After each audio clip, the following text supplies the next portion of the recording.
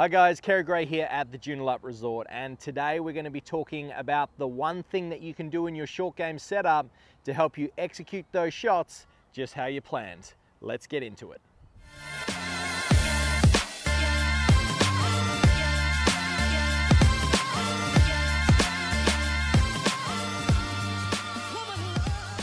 Now from player to player, just for a stock pitch shot today, we're going to be talking about a 15-meter shot where I've got a bit of carry and then roll out once the ball gets onto the green. I would see a variety of ball positions. I would see a variety of handle positions, lofts, and also orientations of where the body is. And when players do that, they tend to be creatures of habit, and they would tend to preset themselves for one flight and one rollout, therefore limiting their ability to have multiple solutions to shots that they're faced with around the green. So for example, this would be a very common pre-shot routine that I would see with players. They would walk in, they would have a look at where they want to set the ball, they would position their body in such a way that feels comfortable. For most means that they would tilt too far back and behind the ball with their upper body. From here, they would then have the handle too far forward. And then finally, they would place the loft of the club down on the ground. Now, I've got a 54-degree wedge here, and when I follow that little routine, because of the angle of my body, because of the preset forward of the handle here, I'm turning this 54-degree wedge into something a lot less, maybe even like a 45-degree wedge itself. So when I'm doing that, I'm only really going to produce one ball flight. Let's see how that comes out. So body first, handle, and then I'm setting the club head. The ball came out very low. I felt like I trapped it a lot between the club and the ground, and it's going to roll out a long way. Now that's fine for certain shots, but what if you've missed the green, you've got a bit of a ridge to carry or a bunker carry, and then you don't have much green to work with? Well, then you need a little bit more height.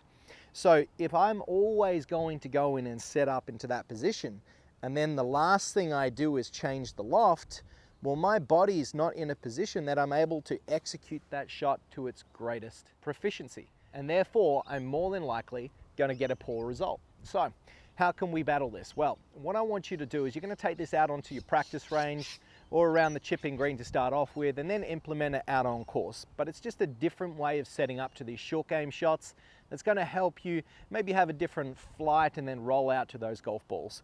So instead of setting the body first, the handle second, and then finally the club third, we're going to flip it on its head and we're going to do the opposite. Walking forward towards this shot, once again, we've got about a 15-meter pitch. I've got a bit of a carry and I want that ball to stop in a shorter amount of time.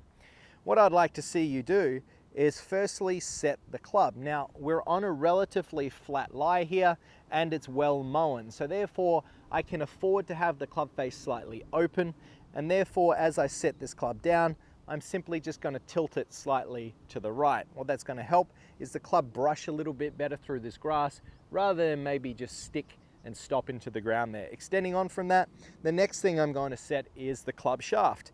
If I have the handle too far forward, well, that's going to de-loft this club. And relative to the shot I want to play, I want a little bit more height. So I'm going to have this shaft relatively vertical in this position. Not only that, when you do have the shaft vertical, it's going to ensure that this club comes in on a much shallower delivery. If I have the club shaft too far forward, well, then it's going to come in too steep. So number one, I'm going to have the club face slightly open. Number two, I'm then going to preset the handle. And then finally, number three, I'm then going to position my body, and that means my ball position as well on top of that. So relative to the shot I need to play, if I have the ball too far back in my stance, that would lead to a more descending angle of attack and the ball might come out too low. So for this shot here, I'm going to have the ball position a little bit further forward in my stance. This is going to match up nicely with the club face slightly open and the shaft more vertical. And then when I go ahead and hit this shot, that ball's going to pop up nicely and it stopped in a much shorter amount of time. So just from changing my pre-shot routine, I was able to produce a different result. So instead of going through that routine in the opposite fashion with the body, the handle, and then the head, that was only presetting me with a specific trajectory and rollout. If I then think about the opposite and I go head, handle, and then body, well then I'm much more versatile with the type of shots that I can play around the green. Now let's talk about a different situation. Let's say I'm in some thick rough and there might be a tuft of grass behind my golf ball.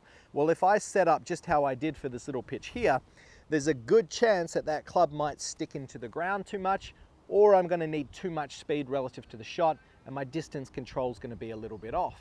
So in that case, if I've got the ball sitting a little bit further down in the rough, I might need a steeper delivery of that club. Well, some variables that I can change to do that would be, after I've set the club itself, I could then simply move the handle slightly forward and then move the ball slightly further back, and then from there make my normal swing once again, and then that would give it a little bit of a steeper delivery into the ball.